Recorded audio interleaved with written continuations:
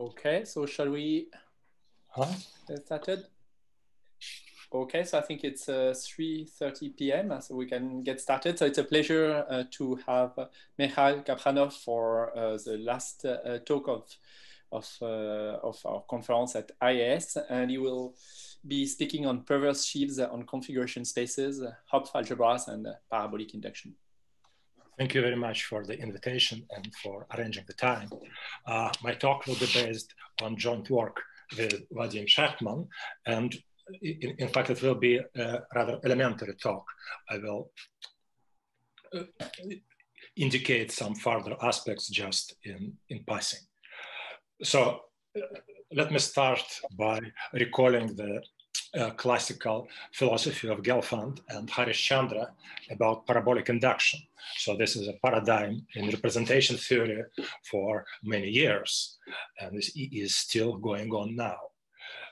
So we have, suppose I have a reductive group, a parabolic subgroup, it projects on the Levy, and in this case, we can induce and restrict representations.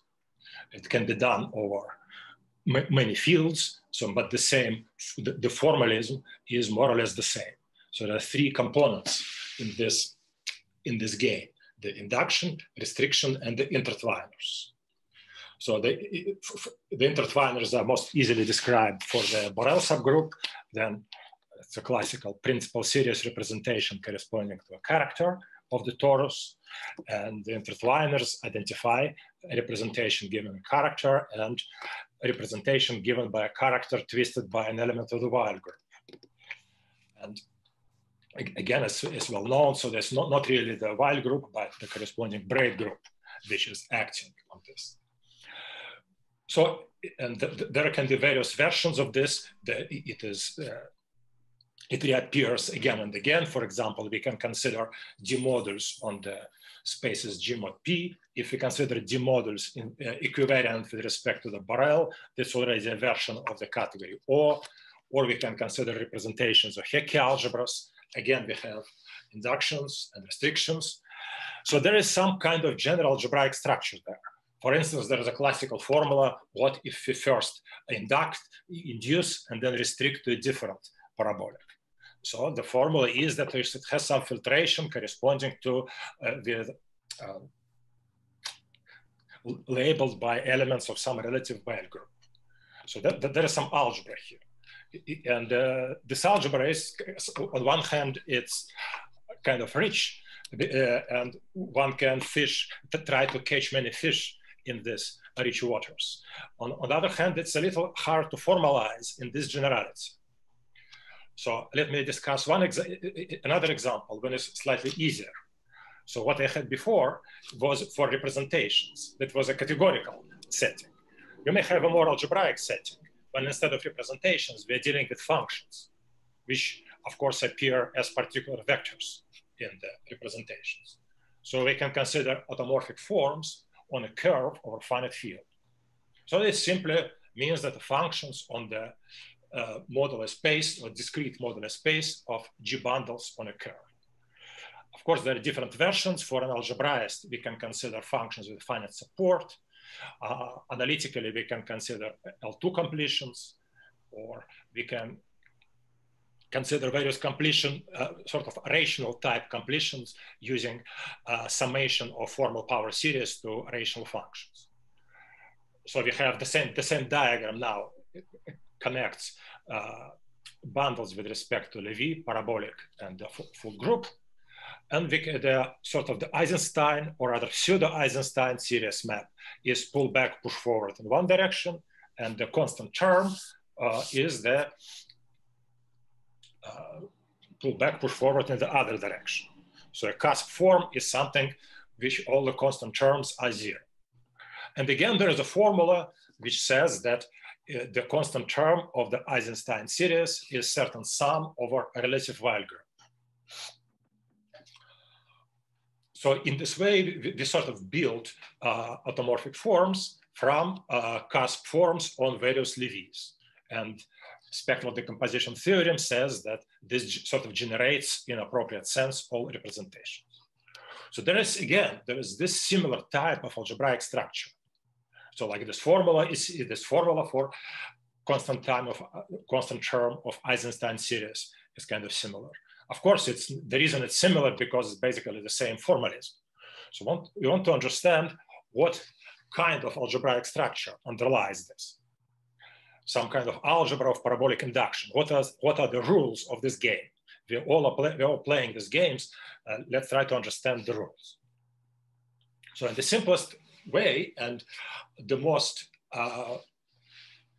common approach to getting some fish out of this water is consider the type A case. We can consider groups GLN. Then the parabolic subgroups are products of other GLNs. So simplest case, the product of two GLNs. So then we have Eisenstein series. The Eisenstein series maps acts as a multiplication from from automorphic forms of GLM and GLN to GL M plus N. Again, there is an issue of what exactly we call an automorphic form. If you consider functions with finite support, then it's well defined in this way. If you consider something else, it's a question of convergence of a series. So if you adopt this approach, then we have an associative multiplication. Associative because we can do three of them, and there's some commutativity there. And constant term would be a co-multiplication. But then again, so here a little lower, I wrote it's rational. It means that if we define it like this, then it will take values in the rational completion. It's easy to say what it is. But in any way, the formula for the constant term of Eisenstein series simply means that multiplication is compatible with co-multiplication. More precisely, it's the Hopf algebra in a braided category. We consider functions on all possible Ban GLM with a vector space is graded by n with a certain braiding, and with respect to this braiding, it is a Hopf algebra. And this is a particular case of construction well known as the whole algebra when we consider objects of exact category or of abelian category and consider functions of the moduli space of objects and do the convolution using short exact sequences. This parabolic subgroup on the top, it sort of represents short exact sequence of vector bundles. So of course, classical example is the category of representations of a quiver when we get the quantum group following Ringel. So in this way, we can look at automorphic forms for all GLN as some kind of Hopf algebraic structure, and various features of the theory also can be interpreted in this way. For example, cusp forms are something like primitive elements in this Hopf algebra. And spectral decomposition theorem becomes analogous to the Milnor-Moore theorem about structure of co-commutative whole algebra, or commutative, saying that everything is a polynomial of the primitive elements. Here, of course, it's not commutative and not co-commutative, and even braided, but the general shape of the statement is similar. So this is for type A, and we want to say, so suppose we have a general group. What's the analogous algebraic structure? Well, of course, we can sort of go down this path and say that we have similar algebraic structure, not as an associative algebra, but something similar. We can arrange all parabolic subgroups, and sometimes those parabolic subgroups are products. And we have a diagram, like on the previous slide, on this slide, with L being a product, then the induction or Eisenstein series gives a multiplication. So we can view, if you want, so I'm now switching back to slide 3. Switching back here, as some kind of fancy algebra. But it's a little unsatisfactory because it looks like we invented the concept just for this problem. So it would be more interesting to connect to situations which already exist. So, and to do this, I want to consider very familiar algebraic object. First of all, very familiar geometric object. The configuration space, if you want, is the space H mod W, when H is a complex Cartan subalgebra in the group, quotient by the Wile group. That's where symmetric functions live. That's where characters live. This is a classical space from representation theory. For example, for the group GLN, this is the symmetric product of the complex line. It's a space of monic polynomials. Now this H-W has a natural complex stratification by, in this case, it's by root multiplicities. In general, it's similar stratification by sort of coincidences, vanishings of simple roots. It is non-trivial stratification. The open stratum, even in this simplest example, is the set of polynomials with discriminant not zero. So the complement is the highest singular hypersurface, discriminant is zero, and then we look at its singular locus itself and the natural strata. It's a very interesting stratified space. So in particular, we can speak about the category of perverse sheaves on this stratified space. And up to now, as far as we know, this has not been seriously studied. And the message of this talk is that it is this category, this encodes this mysterious algebra of parabolic induction. In other words, if we start playing with the game of induction restriction, then such constructions, they naturally should lead to perverse sheaves on this space with respect to this stratification. And more generally to their categorical analogs, which we call perverse sheaves. For example, when we deal with representations, that's a categorical level. When we deal with automorphic forms, it's vector space level. Then we have, maybe I'll return to the previous slide. So here we have an algebra of automorphic forms. But if we consider, for instance, for every n, we can consider the category of representations of GLN. Then consider the sort of direct sum of all those categories, the category of sequences of representations, one for each n. Then this category has a monoidal structure. The parabolic induction is a monoidal structure, and the intertwiner is a braiding. So this is first interpreted in this way for finite field in the paper of Royal and Street, where they introduced braided monoidal categories.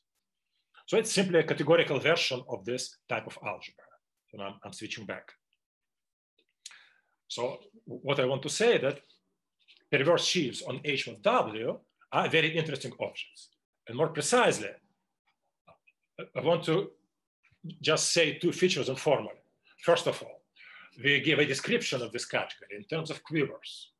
There is a classical subject in theory of perverse sheaves. We have a stratified space, and we want to describe the category of perverse sheaves in terms of some diagrams, some of vector spaces and maps subject to some relations, quivers with relations.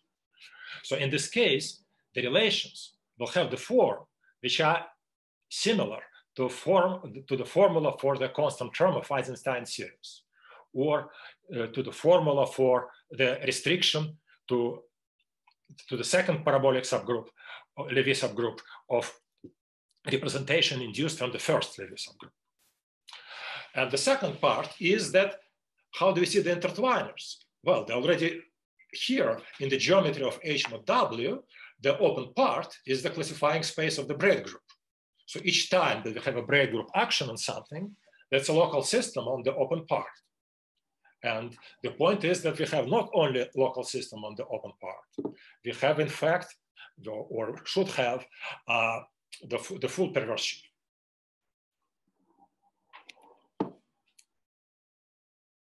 Let me discuss how it works first on example of type A, because it's easier, combinatorially, it's easy to hook in. So we consider what we call contingency matrices. It's a term used from statistics, borrowed from statistics. But actually, we learned this from the paper of Bellinson, Lustig, and McPherson on UQ of GLN. So let me explain more formally. So we consider a rectangular matrix of some size P by Q with entries being non-negative integers, with total sum of them, the weight, equal to n. And we assume that there are no zero rows and no columns. Then such a matrix has two margins. We have the row sums and then the column sums. There will be two ordered partitions of n. in statistics, that's exactly sort of the two probabilities, and we get two random variables, how they depend on each other. So let's call Cm of alpha beta the set of such matrices with margins alpha and beta. Then this is, again, sort of elementary Bruchai decomposition, that it is the quotient of GLM by the two parabolic subgroups corresponding to alpha and to beta. Or it is the same as the quotient of symmetric group by the two products of symmetric groups corresponding to alpha and beta. And this is version of Bruchai decomposition. In this case, it describes a relative position of two flags in n-dimensional space, say in Cn. So we have one flag V1, Vp of length p, and the other flag W1, Wq. There are two filtrations. Then there is a famous lemma, sometimes it's called, I think it's called Sassenhaus lemma. Then on the graded, associate graded of the first filtration, the second one induces another filtration. And we can take associate graded of this. They will be GR I, GR J with respect to V and W. And this is identified with GR J, GR I with respect to W and V. And Mij are simply the dimensions of this GR I, GR J. So they sum to the dimension of the space. So that's an elementary combinatorial object. On the other hand, this object parameterizes cells of a cell decomposition of the symmetric product. So it's here on this picture on the right. So what's symmetric product? It's a divisor.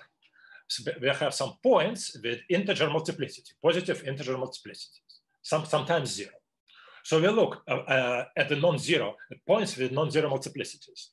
Look how many different real parts are there and how many different imaginary parts are there. Suppose there are P real parts and Q imaginary parts. So then we form a P by Q matrix wherein the corresponding entry will be the multiplicity of the point with this real part and this imaginary part.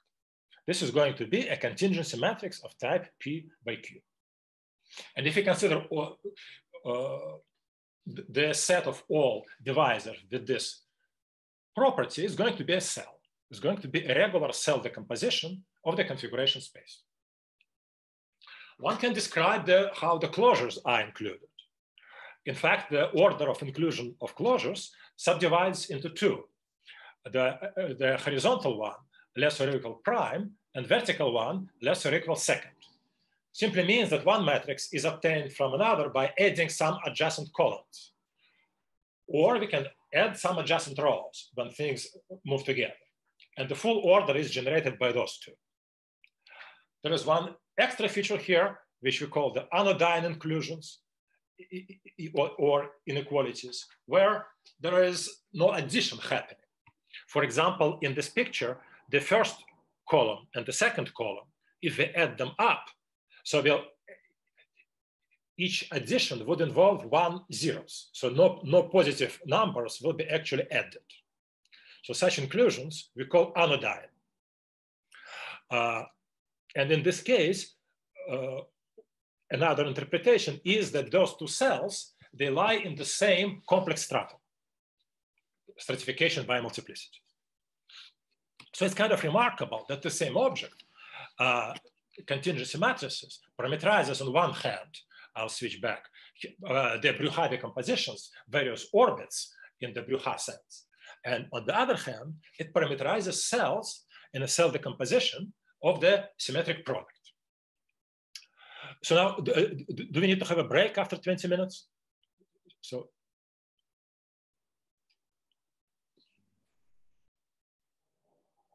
It's up to you. Okay. So maybe I'll just continue. So because we already started discussing, maybe make a short break after this.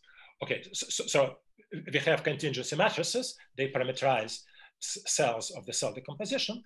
And we have a statement. In fact, we have a more general statement for H mod W. I'll describe it in a moment, but let me describe it first for the symmetric product. So that the category of perverse sheaves is identified with the category of diagrams, and we call such diagrams mixed Bruhat sheaves. They consist of vector spaces parameterized, labeled by contingency matrices summing up to n, and two types of maps. One for the horizontal inclusions, it goes in one direction. If m greater or equal than n in the first sense, it goes from em to en. And if m greater or equal to n in the second sense, then it goes from n to n in both transitive. So this looks a little bit like a mixture of a sheaf and a co-sheaf. Remember that we have a regular cell decomposition.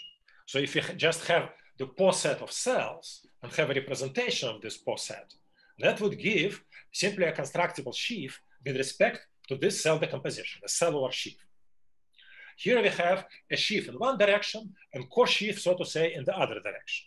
This is in line with perverse sheaves being somewhere in between sheaves and co-sheaves, and intersection homology being in between cohomology and homology. So, and they subject to the relations that those two arrows, types of arrows, they commute. But they commute in the following form, that the product in one direction is equal to sum over, we can view it a little bit like Cartesian squares. And really those m, which are in the middle here under the summation sign, it's really some coset with respect to, of the double coset with respect to Weyl groups. So this is really similar to the formula, that really similar to the formula for the constant term of Eisenstein series, or to the formula of a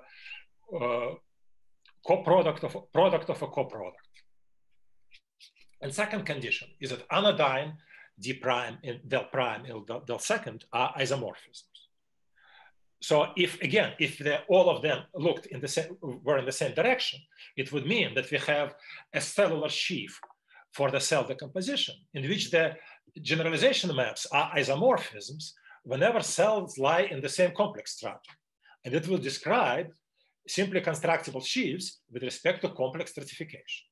So here we inverted, so to say, one direction, and it has this hyperbolic flavor, like a hyperbolic singular point of a vector field.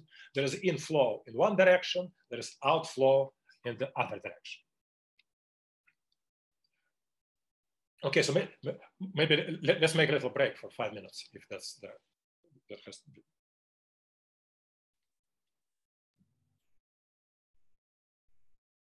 Misha, I missed what anodyne meant. Oh, okay.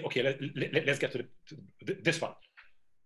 So you have an inclusion or inequality between such contingency matrices. So they have horizontal or contractions. Horizontal contraction means that we add two columns together,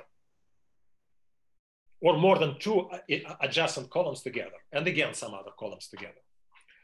So it's called anodyne, is when we never add two positive numbers. Ah, okay. So here, for instance, the first column and the second column, if we add them, we get a one column in which will be simply the same integers, just rearranged, and no addition, actual addition is required. We add m22 with 0, and m1q with 0, and m11 with 0. So, and this means that the corresponding cells lie in the same complex stratum. Oh, that's right. These are kind of real, like you get this description from taking some real points, yeah? Yes. So this picture represents the complex plane. A complex number has real part and imaginary part. We just do the most retarded thing. We have a divisor, a bunch of points in the complex plane with multiplicities. We look how many real parts of these points are present. And look how many imaginary parts are present. So we draw those lines, this grid. In this grid, we get a matrix. So let's call this the matrix of a divisor. And let's consider all divisors with a given matrix. That's a certain locus, certain set in this of points in the symmetric product. Sort of real analytic set of points, sub-analytic or something. It's a cell.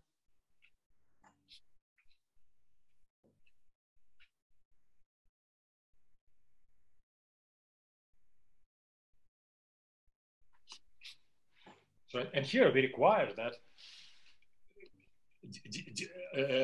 d prime and this del prime L del second corresponding to anodyne inclusions are isomorphism. This automatically gives, for instance, a local system on the stratum.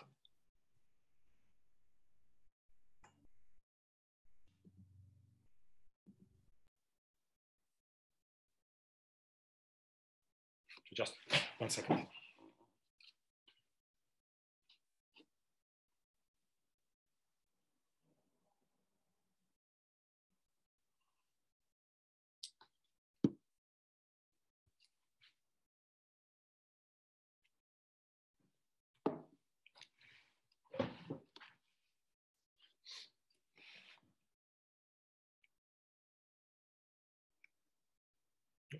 Okay, I'm ready to continue, if it's okay.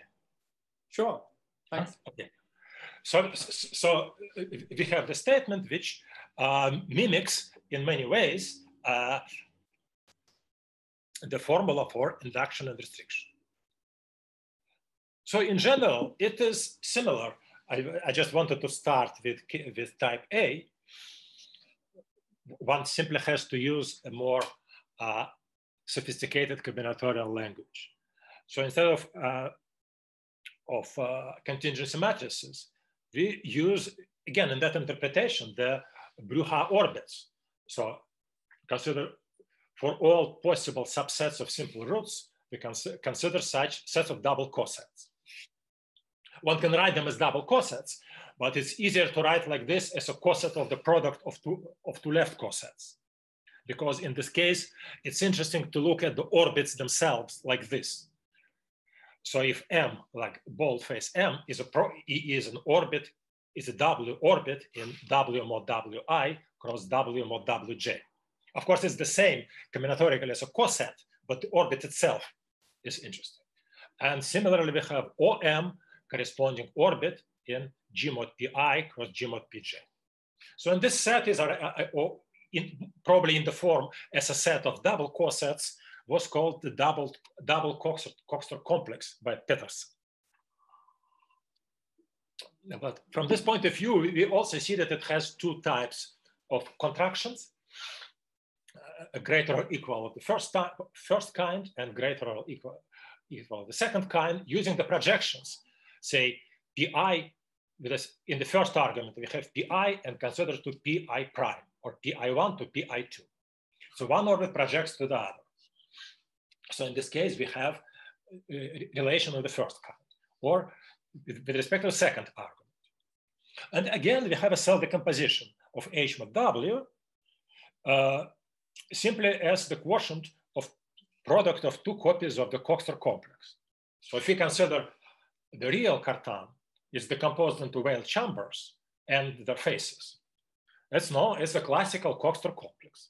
And the faces of this Coxeter complex is precisely the union over all I of such sets of cosets, W mod Wi. So Xi is simply the set of faces of C cross C mod W. So we have the same cell decomposition, which again is from the conceptual point of view, is rather interesting. The same combinatorics parameterizes Bruhat orbits and parameterizes cells in H mod W. So the concept of anodyne equalities here also can be defined in several equivalent ways. So first of all is when two cells lie in the same complex stratum. Second, if the map of the corresponding orbits, so orbits exactly this way, I switch back to this picture. orbits inside W mod Wi cross W mod double J.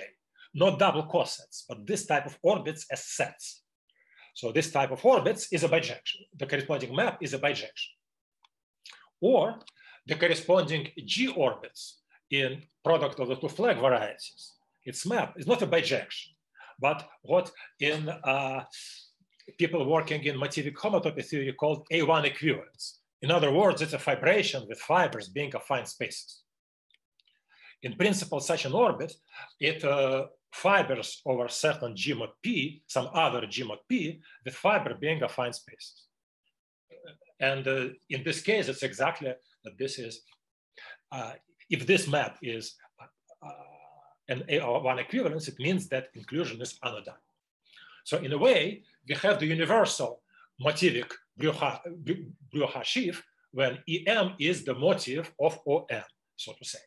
And what's important here is that this, this formula with the union or sum over M between M prime and N in two senses.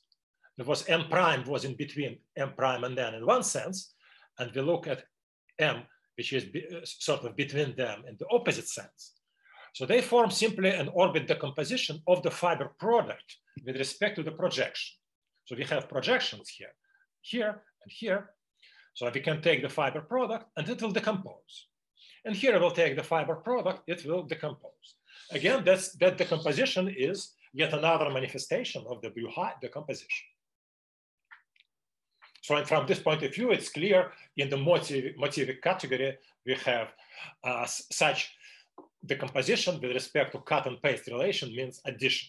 If you do go to some motivic Grothendieck group, it would be addition. So now let me consider an example of this application of this theory. Suppose we have a braided, graded bialgebra. So we have a braided abelian category with the braiding, and we have a bialgebra so with the graded by non-negative integers, with the zero part being the unit object, which serves as the unit and the co-unit. Then for every n, we can form a mixed Brouillard sheaf, a diagram of the kind I described before, for GLN. But it will have values in the category V. So if V is the category of vector spaces with some other structure, it would consist of vector spaces with this other structure. So for every contingency matrix, we form the, let's say, two-dimensional product of the corresponding components of the algebra A. By two-dimensional product, I mean the interpretation of braiding or braided tensor product given by Deligne. So in that interpretation, if we have objects, say VI, so in this line with the blue, if we have objects VI of a braided monoidal category, and we have ZI being distinct complex numbers, then we have a canonical object tensor product of VI positioned at ZI. If we ignore the ZI, we cannot just write tensor product over I in I of VI. This doesn't make sense. We need an order. But in fact, we need a little less than an order. It's enough to have a two-dimensional order. If we arrange them in the plane in the different positions, we can speak canonically about the product. So now let's do this. For those points, let's just then put them in a matrix order, put them in a grid. So A, we have a matrix of integers. For every integer, we have the for every matrix element, we have the corresponding component of A. Let's put it at a position ij, and then take this two-dimensional product and get an object of the braided category. And in this case, we can define d prime by the multiplication and d second by co-multiplication. And axioms of Hopf algebra interpret directly as compatibility, as the relation. Let me scroll back a little. At this condition 1 here. So I'm going back now. So in this way, we get a perverse sheaf on the symmetric product, but with values in V. We can consider perverse sheaves with values in any abelian category. But we can do this for every M. So we have a system of perverse sheaves on, we have a system of perverse sheaves on all the symmetric products. And the system is what people call factorizable. So if we restrict it to an open part, which reduces to the product of two symmetric products with some distinctness condition, then this sheaf will restrict to exterior tensor product of the corresponding sheaves on the factors. And this gives the statement, which we proved earlier, that there is equivalence between such factorizable systems of perverse sheaves and such graded by algebras. So let me discuss some antecedents of this work. So it didn't appear in vacuum. So one of the earlier antecedents, and of course, it's not the earliest, is the work of Bezrukavnikov, Finkelberg, and Shechtman on factorizable sheaves and quantum groups, when some particular factorizable perverse sheaves on symmetric products, in fact, on Cartesian products of C with singularities in various diagonals, well, related to quantum groups. And in particular, there are various levels of the statement that there is some feature, some cohomology of those sheaves correspond to some weight space of representations of quantum groups and so on. And this was sort of reinterpreted by Dennis Gaisgary in his notes on factorizable sheaves from 2008 in a more systematic way using run space. So as somehow the general circle of ideas underlying it is Lurier's interpretation of Koszul duality between Hopf algebras and E2 algebras. So Hopf algebra has a multiplication and a co-multiplication, and Koszul duality interchanges algebras and co-algebras.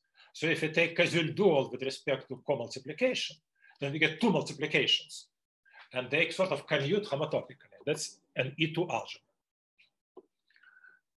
So all of this amounts a certain two-dimensional point of view on Hopf algebras. And this, with some benefit of hindsight, we can say that this point of view corresponds to a conformal field theory in physics. So now our approach views this as sort of type A statement, and it extends to arbitrary root systems. More precisely, somehow the thought is like this: if we were on type A, then we would have whole algebra, we would have something like a Hopf algebra, we would have some factorizable datum on symmetric products. But now if we are not in type A, then we don't have an algebra, but we still have something on the analog of the symmetric product, namely on H mod W. So maybe I'll now consider some elementary details about the orbits here. So our experience was that it's useful to consider the orbits themselves. So in this picture, in this diagram, it is the orbit for group GLN in the product of two flag spaces. So such an orbit, as I said, it has a compact part and a fine part. And that sort of, it has two natural compact parts. If you have a continuous matrix, then you have the ordered partition obtained by reading all the rows in a sequence. The first row, then the second row, then the third row, and so on will be a long ordered partition. And let's call it Hor of M. And there will be a projection of OM to the flag variety of Hor M, which refines F alpha. And that one will be A1 equivalence. Similarly, we can read the matrix vertically. First column, then second column, and so on. This gives a partition ver M. And it projects on the F ver M, which refines F beta by A1 equivalence. So, and for any G, it is similar, one can say this. So this Hor M is simply corresponds to this filtration. So when I wrote Gur I, Gur J, so it means that on, say, Gur J, the other filtration gives a filtration. So on every group J, there is filtration. We can pull it back. We get a long filtration on the original space. And this is filtration corresponding to Hor M. And if you have group J, group I, this would be a long filtration corresponding to their M. And this can be said directly in terms of parabolic subgroups. It's not so difficult. Now let me consider a simple example. The simplest context of a Hecke algebra, how we can upgrade the induction restriction game to a mixed Brugha sheaf. So usually people consider, so simplest context is when we consider functions on the FQ point. And we consider the standard parabolic, we consider the standard flag space, we consider the functions on the standard flag space, the simplest induced representation. So they themselves are connected by pull back, push forward. But in our description, we have a little redundancy. We have many labels. Labels correspond to such orbits M. And we found it convenient to consider, instead of doing this, instead of VI, we consider functions on this orbit which are lifted from the horizontal part. The orbits are mapping into each other. And turns out that those are preserved until pull back and push forward. And we get a mixed Brugha sheaf. So in this way, we get a perverse sheaf on H mod W, which is, in this case, it's not hard to find. It's the perverse extension, Garevsky-McPherson extension of a local system corresponding to representation of Hecke algebra. But this example shows that it's useful to work with those orbits themselves. Similarly, when we consider representations, we can also play this type of game. So this can be categorified, for instance, if we consider D modules over complex points or D modules invariant under the Borel, then we consider similarly D modules here, which are lifted from the flag space and invariant under Borel. So in this way, we get a diagram of categories, which is analogous to mixed Brugha sheaf, which would correspond to a categorical analog of a perverse sheaf, something they call a perverse Schober. So this shows that H mod W somehow encodes the algebraic structure of the parabolic induction algebra. And this, we find it an interesting phenomenon. So probably that's all I wanted to say. Thank you very much. Thank you very much. Are there questions or comments?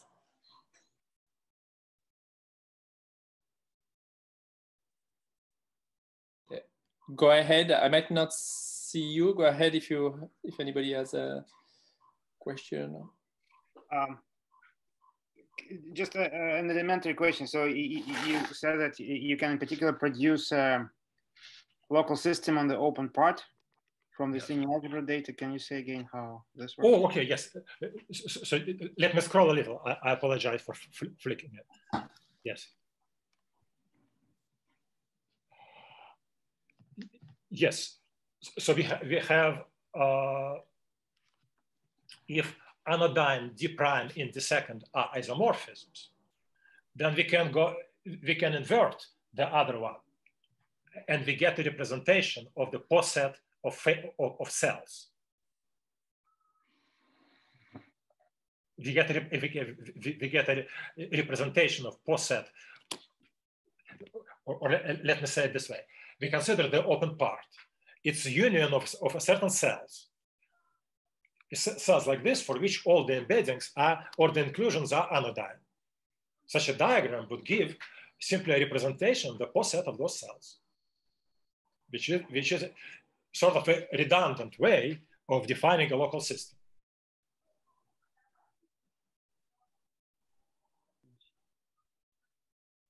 It's like instead of moving points continuously around, you kind of go duck, duck, duck, yes. duck, duck, duck. Yes, yes. So in a way, it's analogous to describing a local system as a representation of fundamental groupoid rather than the fundamental group. We have many sort of different base point, one base point in every cell. But okay, so the follow-up question. So for the there are many categories in nature where the break group acts, and yes, yes. so But yeah, for instance, putting them into this framework, I mean, is yes, a way to do that? yes, I think so. Like for instance, your classical example of break group action on the flag varieties. Well, it is a categorification of the of that last example. So we can consider categories. So let me scroll to the last slide. We can consider categories of, say, sheaves or demodules on the orbits, which are lifted from say, F or M, lifted from the compact part. So in fact, in doing this, maybe I'll say this. This picture has the intertwiners, the correspondences, which give the intertwiners already pre-installed, so to say, like in a computer program, something can be pre-installed. When we have, say, intertwiner between two Schubert varieties, so then the projections are A1 equivalences. So when we consider functions which are already lifted from this, it means that we already lifted, we did half a step towards the intertwiner. Well, when we after this do push forward, then it is the intertwiner. Thank you. Are there other questions or comments? Maybe this is a silly question, but if you keep track of the stabilizers of the points that live along the flats of the hyperplane arrangement, so then you would consider perverse sheaves not on the quotient H mod W, but on the stack H mod W. Yes. Is that it will be slightly different? Yes. Yeah. But it's probably possible to figure it out, but for this purpose, it's convenient to consider like this. There is clear relation. Then we can take invariant and the other thing, yes. But here it is convenient to consider it exactly like this, not on the stack, but as on this space. So is it not interesting to think about the stack? Is it just it's boring? Interesting, but somehow that's how we originally tried to do this, but we simply got confused. Ah. Thank you. Thank you. Other questions, comments? Just briefly, so I guess you could also like give a combinatorial description of, for example, complex mixed Hodge modules in terms of complex mixed Hodge structures at every point and then some compatibilities. Possibly, yes. Yes, there is a little, yes, you're probably right. We did not actually try to do this seriously. Well, one thing is slight discrepancy between description of demodules and perverse sheaves. Mixed Hodge modules, they consist of sort of two parts, a demodule description and a perverse sheaf description. So, of course, they're equivalent. I think you are right, and I think it's probably possible to do this, and it probably is important, yes. We were just a little intimidated, that's all. Because one could also dream that, like, and then you could kind of have a Schauber of mixed Hodge structures or something, and I have no idea what that would be. Yes, yes. No, there is another sort of issue, how to understand what's the analog of a mix of a Hodge structure for a Schauber. Yes, and this we discussed in particular with Roma and with other people. So probably one thought would be that something like a stability condition looks a little bit like a Hodge structure. So one can probably play with categories triangulated categories, Schober formed out of triangulated categories with compatible stability conditions. But again, we cannot say much. It's just an idea. Thanks. Thank you. Other questions or comments? So maybe something simpler. So if you start with in your earlier theorem with a bialgebra that has that's quasi-triangular. I mean, you have the R matrix. Does it correspond to something on the? So yeah, let me get there. So again, this sort of tried to say something but couldn't, because this goes beyond. To speak about quasi-triangular, you don't need a braided. You need not a braided category. Yes. You need a symmetric category. Symmetric. Yes. I see. Yes. So we just felt a little bit out of the element. Just followed the natural train. It was a little bit away. In a way, quasi-triangular Hopf algebra itself produces a braided category. Mm-hmm. Yeah, we don't know how to say it. I just don't know. And another question. So you were mentioning factorizable sheaves are related to factorization algebras or things like that. But there is no. It looks what you're doing is kind of topological. I mean, I don't see conformal. So is there a holomorphic version of your theory? No. What I mean is factorization algebras. I mean So if you consider factorization algebras, which are locally constant on the plane, it is the same as E2 algebras. This is the interpretation of Luria. So vertex algebras are holomorphic. They're sort of paradigms. Vertex algebras are like holomorphic to E2 algebras. You agree? Yes. So it's like we consider locally constant sheaves, we consider coherent sheaves, we consider the RAM complex, we consider Dolbeault complex. So we consider locally constant functions and holomorphic functions.